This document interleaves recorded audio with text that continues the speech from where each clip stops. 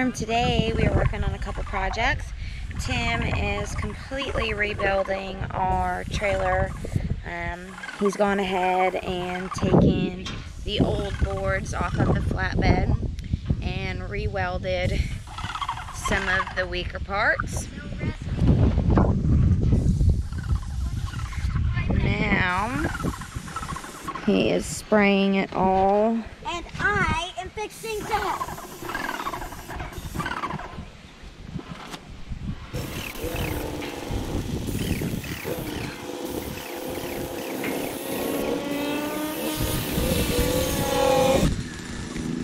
You can see what it kind of looked like before on this side. And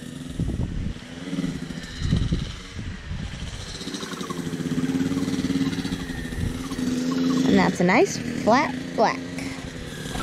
If you're curious about how exactly we're doing this, we are using an airless paint sprayer. This is a Graco Magnum LTS 15, and it feeds the paint right through there into the hosing and up to the sprayer.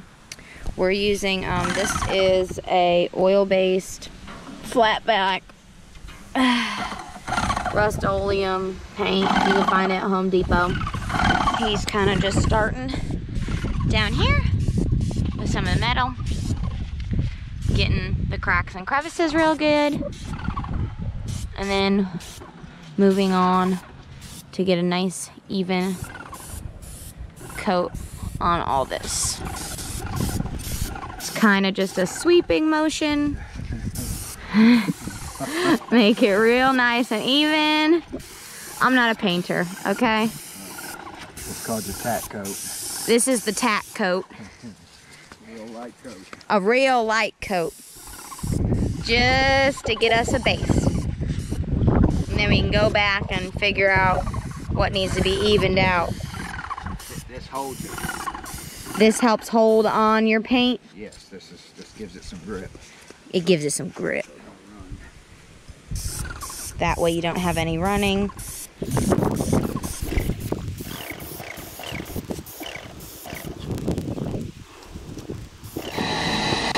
All finished up, cleaning out our supplies. Got a nice pretty coat of this flat black. Looks much better. We're gonna let it sit and check on it this evening.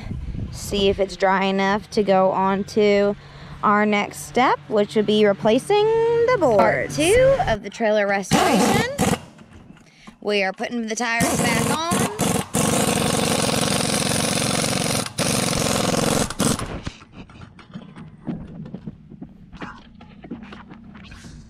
Then we put our boards on.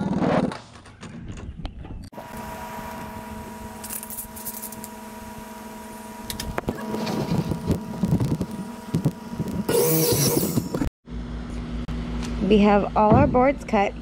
Now we are setting them so we can come back and get all of them drilled and screwed in. So what we done is drill the pilot hole, and then we are going to put the actual, just like that. Part 3 of our trailer restoration. We have our boards almost complete. This last one has to be cut in half.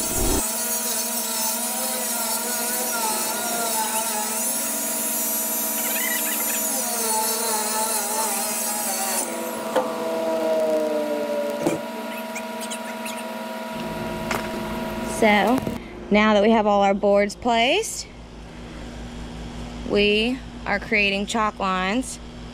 Put it in the center of the screw, back there. This one? Yeah. So that we know where to drill the rest of them.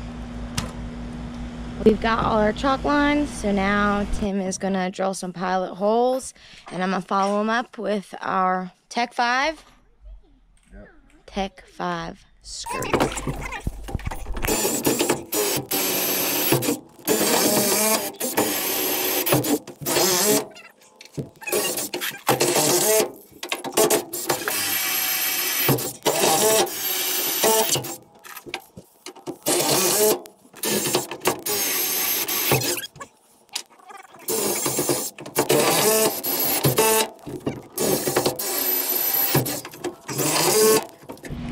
As a recap, we went ahead and removed the old boards, welded all of the metal, spray painted all of the metal with our airless sprayer, and then went ahead and applied our new boards. We measured those out, making sure they fit underneath the lip on both the front and back end.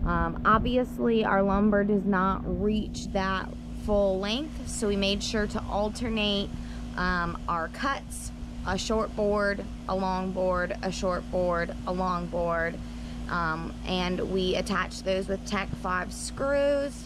We went ahead and used a chalk line to run along the angles underneath the trailer to make sure that we were actually attaching our boards to the correct spots. And we drilled pilot holes along those chalk lines to make it easier to put our screws in. One more time.